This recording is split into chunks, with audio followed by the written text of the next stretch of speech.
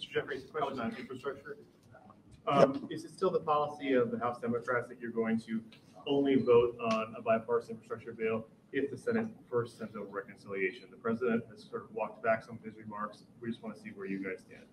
Well, as far as I'm concerned, our job is to make sure that we can move both investments in our crumbling bridges, roads, and tunnels, our water and our sewage, our infrastructure systems, our railways, in the way that's being contemplated by the bipartisan agreement, and also make sure that we're investing in jobs that will be created and are necessary in home care and long-term care, in health care and child care, and in the broader caring economy.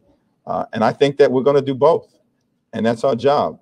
And President Biden laid out very clearly what was part of the Build Back Better agenda. American Rescue Plan, done. American Jobs Plan and American Families Plan. We're working on that right now. Is the vote contingent, though? I don't know that I would use the word contingent. These are priorities that we have that are broadly shared throughout the House Democratic caucus. I think the Speaker and the Majority Leader have been clear about how we're going to proceed, and I expect they'll continue to be clear about how we will proceed moving forward in the weeks to come. They haven't been clear to us, so could you describe what your understanding of it is? My understanding is that we're going to invest in the American people. We're going to invest in jobs. We're going to invest in as far as I'm concerned, the American people want to know what our priorities are.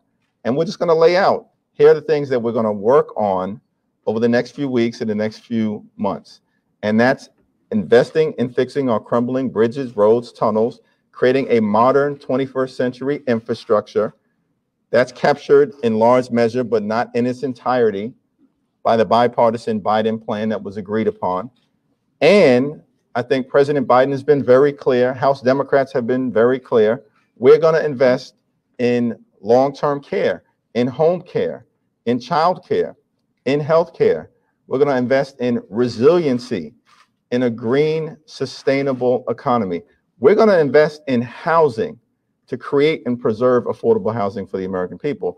And we're going to do it legislatively. We're going to do it decisively. We're going to do it over the next few weeks and the next few months.